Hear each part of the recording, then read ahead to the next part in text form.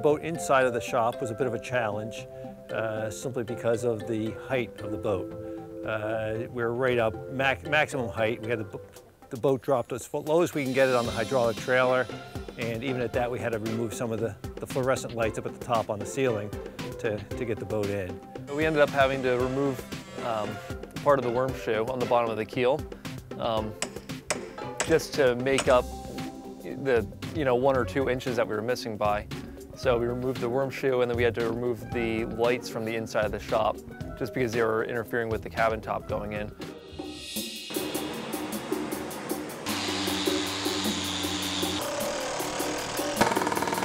So right now we are pulling all the planks away from the stem, right, so we can pull the stem out of the boat. So what we had to do was strip all the paint off of the hull, and Ben's now sanding the primer off so we can get to all the plugs, pull the plugs out, pull the fasteners out, and then we can start splaying the planks away from the frames.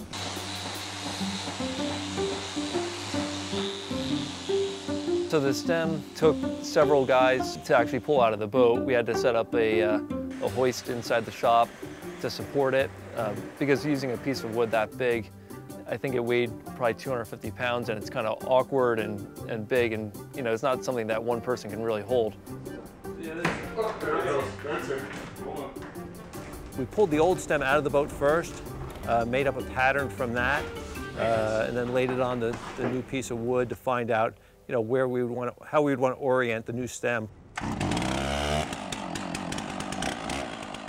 So initially we tore the stem out of the boat, took off a lot of the bow planking, and to source out the wood we ended up going up to New England Naval Timbers in Connecticut to find a chunk of wood large enough that we could cut the stem out of. And it was a pretty sizable piece of wood. I think it might have been about 10 inches thick by 24 inches wide by probably a good 16 or 18 feet long.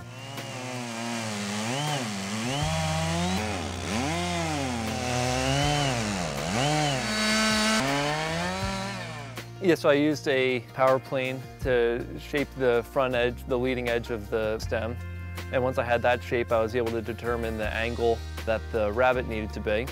So I cut the rabbet out with a router and a jig that I set up. And yeah, just slowly kept working away at it and removing material until we got it right to what it needs to be.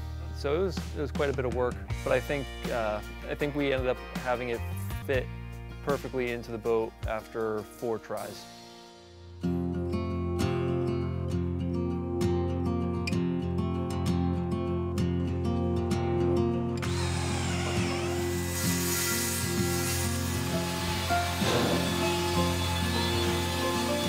Over the years, there's been a number of repairs done in the stem area.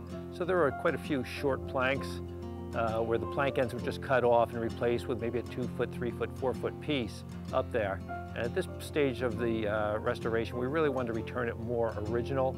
So we pulled all those off, plus the remainder of what would have been the original plank, and went back with new planks that range in length from probably about 10 or 11 feet all the way up to 16 feet. So at the bow, we ended up replacing a total of 56 planks, ranging between 10 feet and 16 feet long. Pretty much all of the structural pieces on the boat are made out of white oak. So the stem, all the frames, the deck beams, floor timbers, engine beds, shaft logs, all that is white oak, and then all the planking is made out of Philippine mahogany. And why Philippine mahogany? So mahogany is a pretty common material to use for planking. So is cedar, but cedar is a lot softer. Mahogany is stronger. It's really rot resistant. So just gives the boat a lot more. It's a lot more substantial. Right.